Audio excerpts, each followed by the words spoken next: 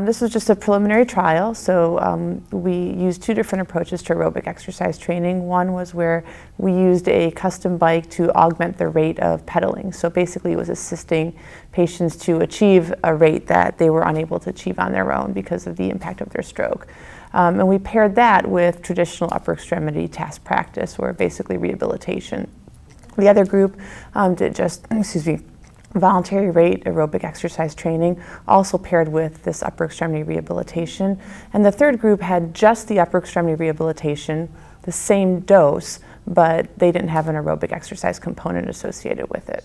So what we're seeing is that stroke patients typically don't get much aerobic exercise training, and primarily because, again, they have the hemiplegia or hemiparesis, so they're not able to really have that cortical output where they can exercise at an aerobic level. So we're seeing that with the bicycle, and particularly the forced exercise bicycle, or the one that augments their rate, they're able to achieve that rate that is probably beneficial. And from the impact of the brain, we're seeing that aerobic exercise might actually create an environment in the brain where the task practice can be exploited or optimized.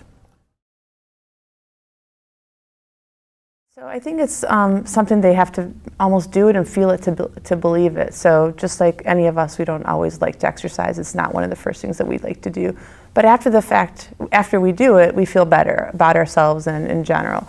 So I think if we can develop something in a group environment where they're with similar people who have some amount of disability, they might be less embarrassed about, how they can exercise. And if we can give them the ability to exercise, then they might be more apt to do it.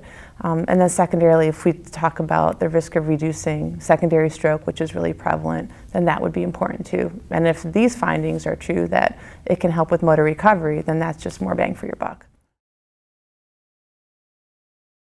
What we're doing is, I'm a physical therapist by training, so what we're actually doing is see if we can implement this in a rehabilitation environment.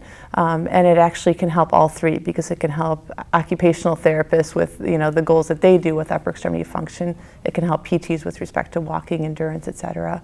And actually it has shown to improve cognitive function in individuals with like mild cognitive impairment and such. I think people know to recommend it. I mean, everyone knows that exercise is good for your health, but I think the barrier is, how do individuals who have hemiparesis, how can they exercise? So this might be giving them a mode in which they can, and then hopefully they could take that on and do that at like a YMCA or a local, some type of community organization. Not certainly with the motorized bike, but with an upright stationary bike. We found that that group also did well, not quite as well as the force group, and they all improved cardiovascular fitness, so both aerobic exercise groups did.